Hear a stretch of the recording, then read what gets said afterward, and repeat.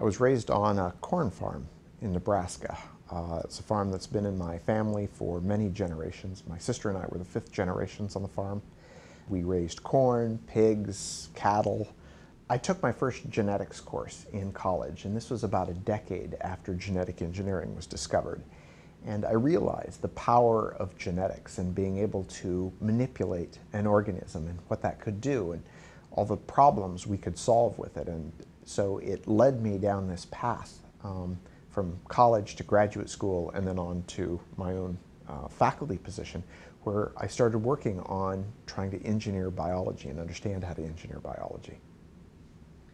Genetic engineering, as it's been practiced in the past, is been doing one experiment at a time, trying to understand the intricacies of biology and understand how biological systems work.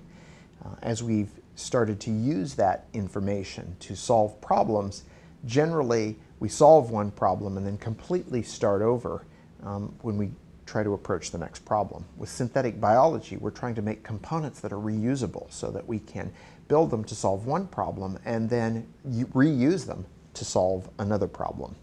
This is the way we did the artemisinin project and then eventually the biofuels project. We took these components that we used to engineer biology to produce this anti-malarial drug and then reused the components and the system itself to produce biofuels.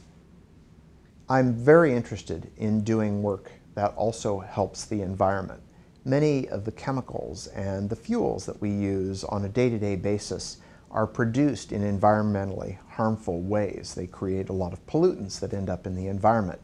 If you could engineer a microbe that would produce these same chemicals and the same fuels, but do so from a sugar and in a large vat like how we brew beer and wine, you could do so in an environmentally friendly way. The fuels that we're creating are also better for the environment because they're derived from sugar. That sugar is produced from carbon dioxide in the atmosphere. When you burn the fuel, you put that carbon dioxide back.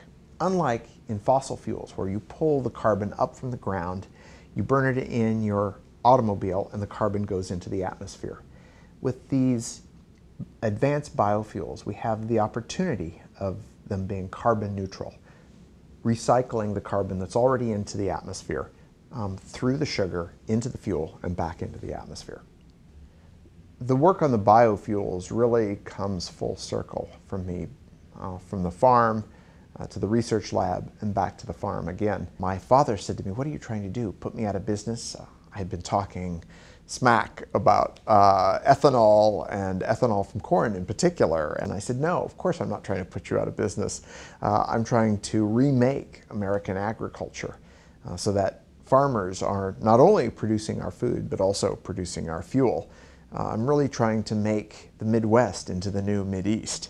And for me personally, this is tremendously rewarding to think about where I came from and the farm that I came from, and the fact that the research we're doing in the lab could end up on that farm again in a couple of decades, and that it could be helping us reduce the amount of carbon in the atmosphere and also help the American people produce their own fuels.